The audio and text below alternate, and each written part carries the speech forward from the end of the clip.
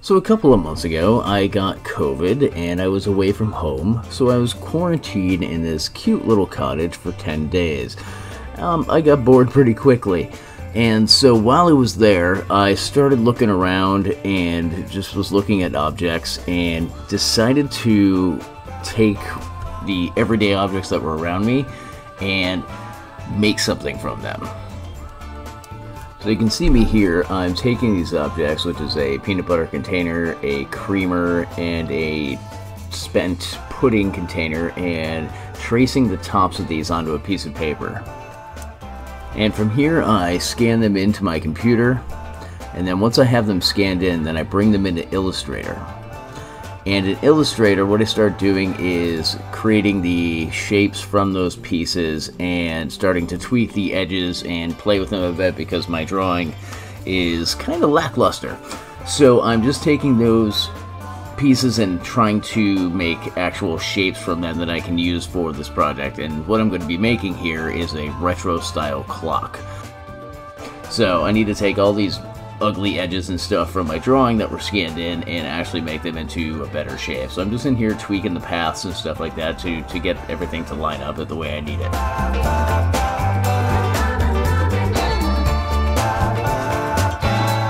Now once I have those done in Illustrator, I then take those into the Glowforge app itself and I make outlines of the objects. You can see me doing that there. And then once I've created the outlines, I'm starting to resize and tweak and move them around a little bit so they get to be where I want them and the shapes I want them to be and the sizes that I want them to be. So I'm scaling them up from their original size that I had in Illustrator.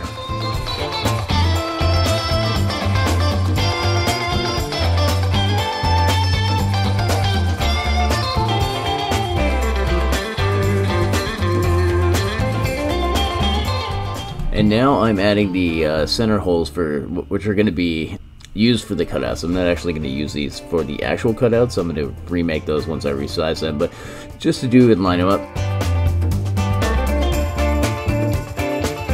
You know, you gotta have a little fun while you're doing monotonous stuff like making shapes and lining things up and stuff like that. So here you can see me just lining things up, make sure everything's landing where I want it to, and adjusting the holes where I want them to.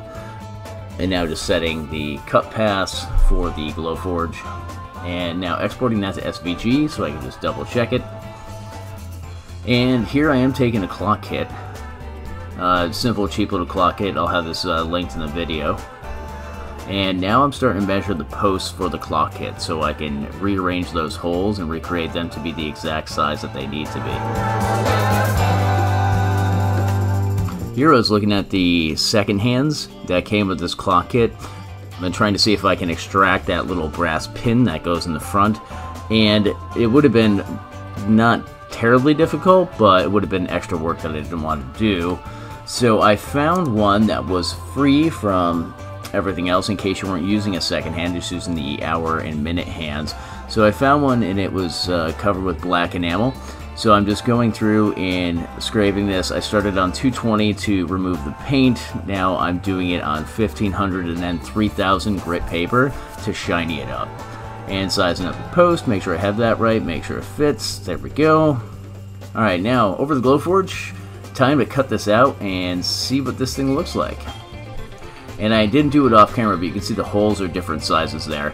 I just went into Illustrator, used the ellipse tool, and created circles that were those dimensions in millimeters. So you didn't really miss much. Alright, now that I have my test pieces, I'm fitting them up and see how they work.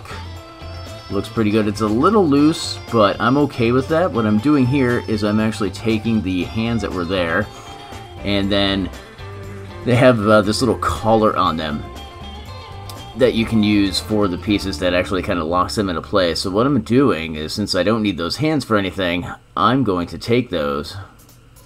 Using my wire cutters here, I'm just going to chomp off the hands themselves from the little piece and then clean them up a bit on the 220 sandpaper. This is just cheap aluminum. Do the other one here, clean that up, and you'll see me put those on in the next step. So right here, now I'm taking my walnut, my giant piece of cherry that I have, and some maple. And I'm testing these out to see kind of how they look together and what orientation I want to have them. Do I want to have the maple on the back, the walnut in the middle, cherry in the front, and so forth?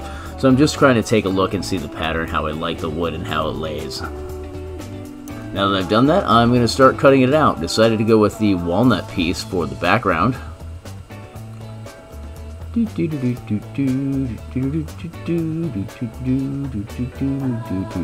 Lasers are awesome.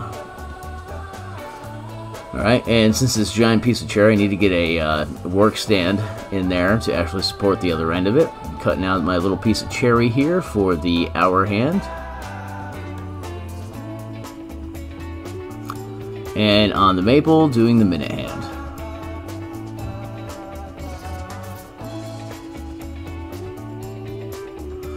And now that I've done this, I just need to go through and cut where it didn't actually cut all the way through on the material, just so it doesn't splinter out when I'm trying to do it. Now I'm just cleaning up the edges, and that right there, that's my burnishing block. It's just a piece of foam that I got in a package with a piece of old shirt spray adhesive to it, and that helps burnish the edges and clean them up so it's not flaky stuff, and it works the edges, so it seals the edges up so they don't have, it burnishes them. What, do you need more than that? Come on. Now just pulling off the paper, trying to put those on, cleaning up the edges with a little sandpaper, and the burnishing tool. Now using denatured alcohol, and that's a little block that I made. It's just a piece of cloth stretched between two pieces of wood, screwed on in there on top of a dry erase board.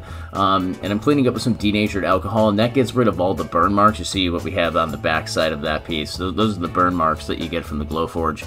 So I'm just cleaning those up, and you can see me here putting those clock hand pieces into selected places there. That hole needed to be cleaned up a little bit, so I'm using my Jimmy DeResta ice pick and then going through and putting those on with some super glue. Always good to sand a little bit before you put down any super glue so it has some tooth to bite. Cleaning up with some activator, or not cleaning up, adding up with some activator to set the curing on the crazy glue.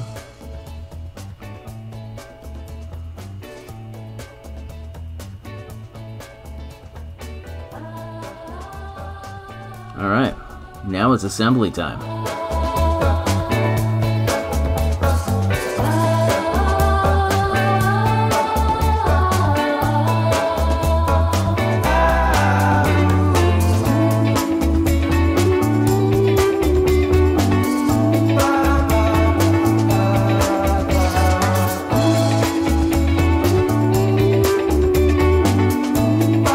There we go, just testing that the hands work. Voila! My retro-style kitchen clock.